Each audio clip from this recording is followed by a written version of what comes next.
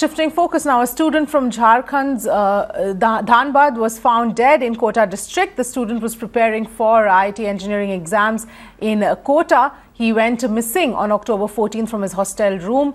The deceased's father alleges that he had not been attending coaching classes for the last 40 days, but that the institute failed to report this to the parents of the student.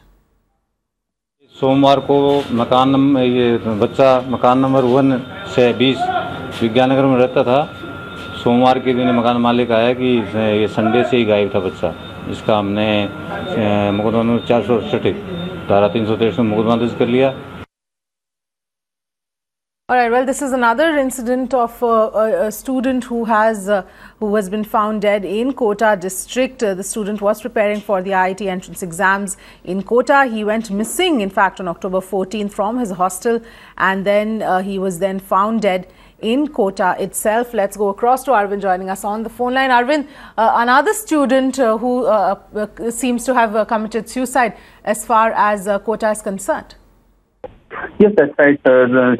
Siddharth Paul was resident of Dhanbad in Jharkhand state, and he was here in Kota preparing for IIT-JEE entrance examination in their Resonance Institute. But what is shocking here in this case is that for last 40 days, his family is now alleging that he was not attending the institute, but institute has failed to inform his parents. And after that, 2 days ago, his body was found in the Bigod left canal there.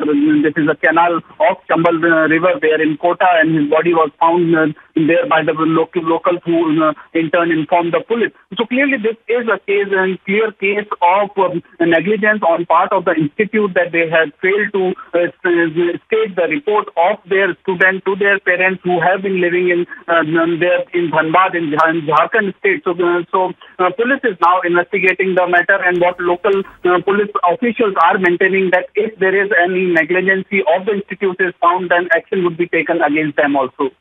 All right. Thanks, Arvind, for taking us through those details.